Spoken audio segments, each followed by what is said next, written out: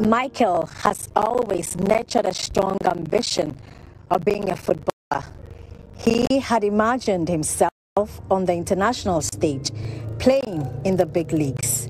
When he completed junior high school, he put all his eggs in one basket: football or nothing else.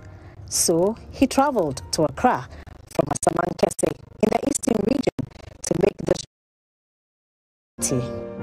he soon realized how it wasn't that easy to be accepted into a football team. I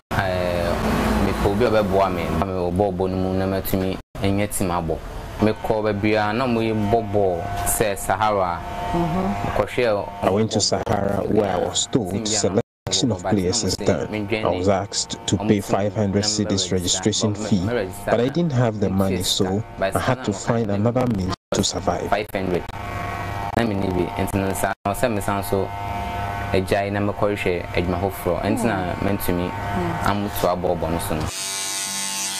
Looking like a shattered dream, Michael refused to go back home. He quickly had to make another plan to survive. He tried his hands on jobs that could fetch him money.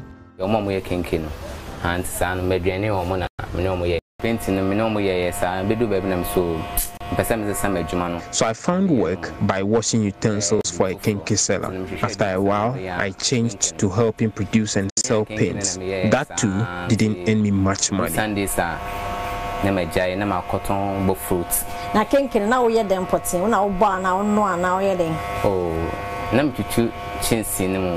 I started selling buffalo. I carried it on my head and hawked around to sell. I left that too to sell fried rice, but I had to again quit to go back to selling paint, as I saw that as more lucrative. Michael got excited about migrating to South Africa. A client convinced him that he would earn more money whilst there. One day, I Juma and Madame Gaibi. One day, when I came to work, I met a barber who encouraged me to learn the trade. I wasn't interested because I wanted to learn tailoring, but after some counsel, I decided to learn how to barber, and through that, I traveled to SA based on the conviction of a friend.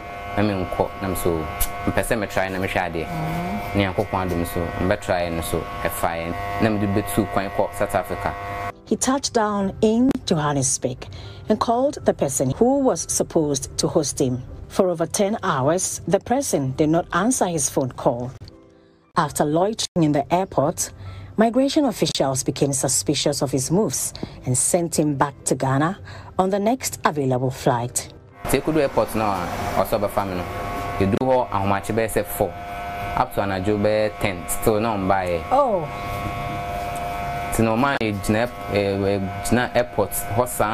From 4 a.m. when I landed in SA and 10 p.m., my host never picked his calls. Even from the immigration officers, they then became suspicious and deported me back to Ghana. South Africa Airport. Back to FM. With no money left, no job to hold on to, and no one to look up to, Michael decided to go back home to Asamankese. But some friends convinced him not to take that route. It took him so many years to bounce back. Eventually, the ever-determined Michael got back on his feet and now owns a barbering shop. Bye, the hozu be brave, Musunya be brave, because no say ska. See, a month time, I spent all my money on the South African trip, so when I came back, I really cried. I felt all was lost. I hustled a lot but could not get much money. I decided to go back to work with my former boss. After working for a while, I thought of getting my own shop. So in 2018, I rented this place, and today I tirelessly work towards making this work for me.